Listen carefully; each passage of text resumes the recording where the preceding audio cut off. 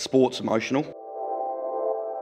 Not just from the players, but fans get emotional, everyone gets emotional. So if you haven't got an outlet to be able to let those emotions come through, you keep it bottled up until it might reach breaking point. To have an environment that encourages that openness, hugely important for sporting environments to be able to do that and comfortable to do that. Walk through the Basin Reserve buildings and it's clear that this is a game that deeply values its traditions. They've been playing cricket here for more than 150 years. So the arrival of Cam as CEO was something of an oddball, a professional administrator with a background in football, brought in by the board to right a ship that was struggling. It didn't take Cam long to work out that the trouble ran deeper than just a balance sheet. Well, they didn't have a plan. They weren't sure where they were going. Didn't have too much time for the customer. Probably weren't too sure who the customer was. Had very little to do with the players and even less to do with the clubs. Perception from Canterbury was like, why would you ever want to move to Wellington? It doesn't seem like a place you'd go to then go play for New Zealand. The connection between the Blaze and Firebirds when I first started playing was non-existent. Pretty much non-existent. I couldn't name probably half the players, which I feel bad about, but it just was the nature of how it was because there wasn't much crossover.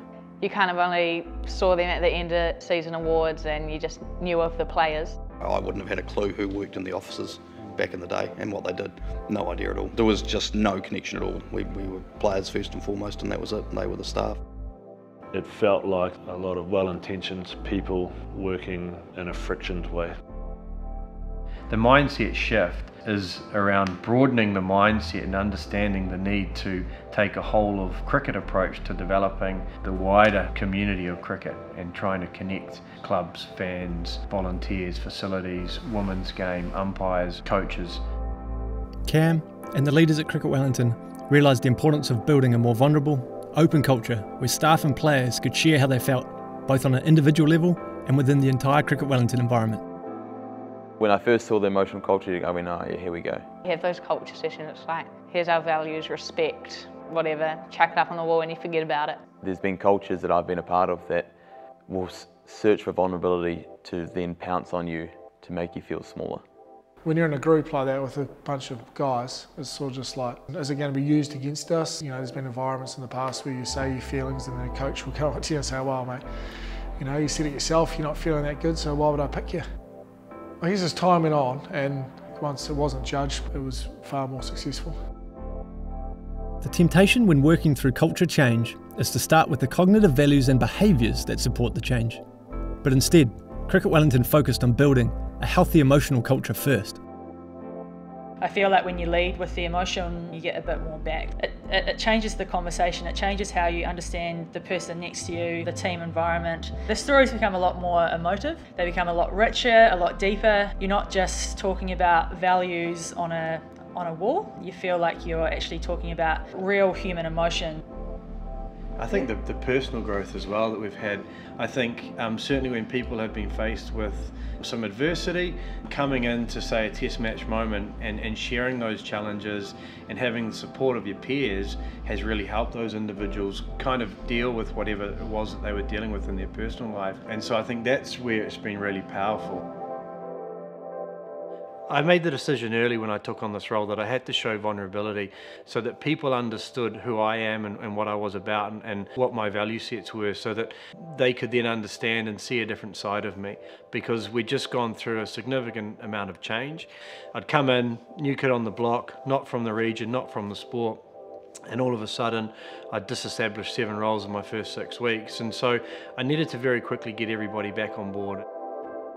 Vulnerability is important to a sports team because it builds trust. I know being honest and vulnerable brings people closer together.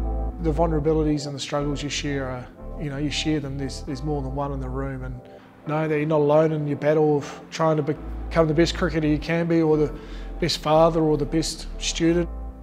For a group of males to sit down and share their vulnerabilities and for it to be okay, and I guess for it to be in a safe place, that's probably the most powerful, or that is the most powerful part that I've experienced. It's important because it almost releases the burden from that player. Embracing the language of cricket culture has proven powerful at Cricket Wellington. Leveraging the beloved traditions of the game and deliberately connecting cricket speak to the culture, the team has developed a greater sense of purpose.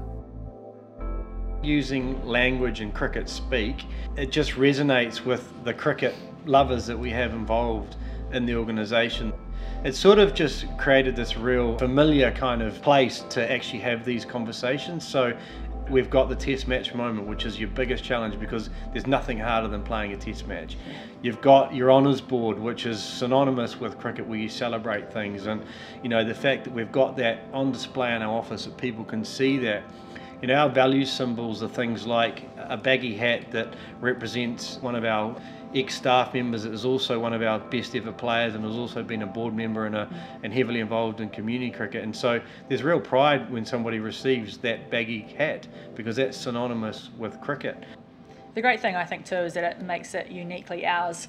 You're not just turning up talking about a challenging moment or whatever you might call it. You're coming to the table knowing that you're talking about your test match moment.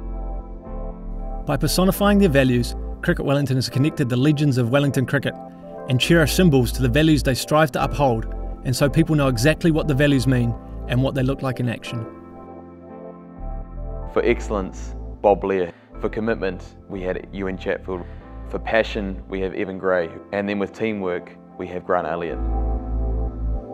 We've made a real conscious effort to include past players with current players just because there's so much history within the Wellington Cricket Association. We really want to give the current players a sense of what has gone on before them, and having that emotional connection has a huge impact. Certainly seen the best out of the players by having that connection with the past. Ewan Chatfield represents commitment, and he's given one of his old playing boots to the Firebirds. And so, you know, at the end of the day's play or at the end of a game, the players sit around and talk about, well, who's demonstrated commitment, and then Chats' boot gets handed around. It's an honour, I think, that they feel that they would like one of my boots. I mean, there's been plenty of other bowlers play for Wellington over the last 100 years, 125 years, that they picked on me to have one of mine. You see these things done so many times where people come in and all of a sudden it's just 4 new words. When I looked at it, I thought it actually doesn't matter what those words are, it's actually what those words mean to people. And so that's why those value symbols and having a ceremony around those things and where they are connected and handed from one person to the next, it actually brings those things to life. And so they're a lot more powerful because they actually mean something, and there are behaviours that sit behind those things, rather than just a new CEO coming in and going, okay, it's now those new 4 words and off you go, it sits in a drawer, as opposed to bringing those things to life. But it's not all about high performance cricket teams. By including everyone from fast bowlers to ground staff, to the front office and past players, Cricket Wellington was able to build a clear understanding of the emotional drivers within all the different parts of the one Cricket Wellington team. You're sitting there with your manager or the CEO of Cricket Wellington, and you're listening to them be really vulnerable with their white cards, and it's made work feel a lot safer, and it really, I think, puts everyone on the same page. It really doesn't feel like it's an us and them situation anymore. We've got the Cricket Wellington staff, we've got the Firebirds and the Blaze, and we've really tried to create this one team culture. Definitely feels like one big family here at Cricket Wellington. The Blaze and Firebirds have built a really good culture together, and it's nice to see the Firebirds do so well on the field, knowing that they're all great guys off it. 4 years in, Cricket Wellington has changed so much. The vibe is different, the conversations are different, and the results reflect an organisation that is connected to each other and their community, to what they are here to do and what tomorrow needs to look like. I think the best change I've seen in my time at Cricket Wellington has been, I guess, the vulnerability in the group as young men and as men in general. I think mental health and being vulnerable in an alpha male environment is pretty daunting, and I think we've managed to break that wall down. Nobody's bigger than anyone else within that team, and I think that's the biggest difference from when I was there. I've never been part of a culture that's been closer or tighter. It doesn't feel like there's this hierarchy where you're having to tiptoe around people. You really feel like you're coming to work every day with friends. We're not insular anymore, we're not in silos. We really are one team that really buys into everything that we're trying to do for cricket. I think everyone feels like they're part of something. And in my role now, I come into people that do interact with the Firebirds, and you don't hear bad words said about the individuals or the team. That, you know, they're good people first and foremost, and that's all you can ask. As a fan, Cricket Wellington is doing well. Well, they listen. And that's a rare skill. They've got plans, they are there to serve. They're now saying, well, how can we help?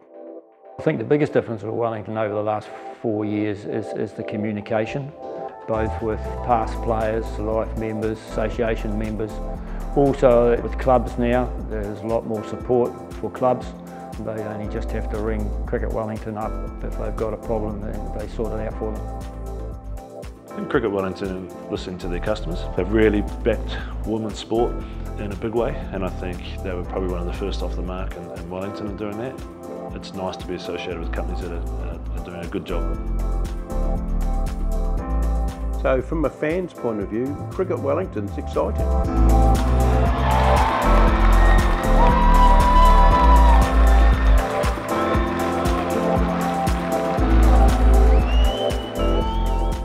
We're human, you know, at the end of the day, you know, everything is really simple. It's always about people. And so it's a card game. As I said, it disarms everything because you're essentially playing a game of cards.